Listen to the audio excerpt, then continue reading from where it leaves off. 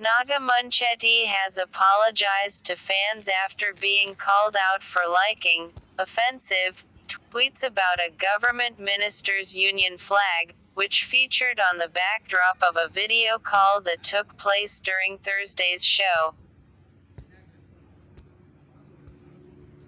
The BBC breakfast presenter, 46, and co-host Charlie Stayt faced criticism after the pair joked about the size of the flag and drew attention to a picture of the Queen during an interview with Housing Secretary Robert Jenrick. Ending the interview,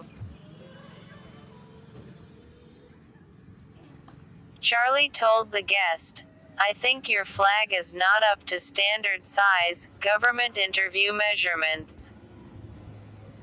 I think it's just a little bit small, but that's your department really. It's just a thought." While the guest did not respond, Naga was seen trying to control her laughter before adding, "There's always a flag." They had the picture of the Queen though. In the Westminster office, I am assuming.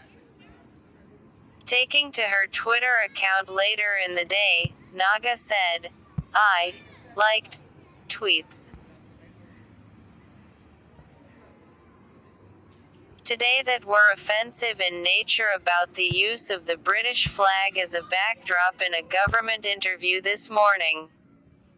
I have since removed these likes. This do not represent the views of me or the BBC.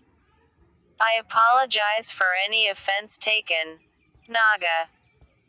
The presenter's fans were quick to react, with many sharing they thought her apology had come too late. "You above offended us all whilst disrespecting him the Queen." Another took pity on her getting told off. "My God, you can't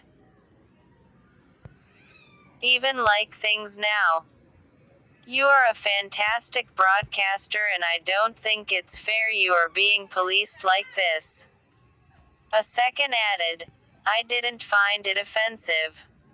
However, I do find the politicized use of the flag disturbing, to the point that my heart sinks whenever I see it. I'm sorry that you're not allowed to have free thoughts and a sense of humor on the subject. Like, share and subscribe my channel."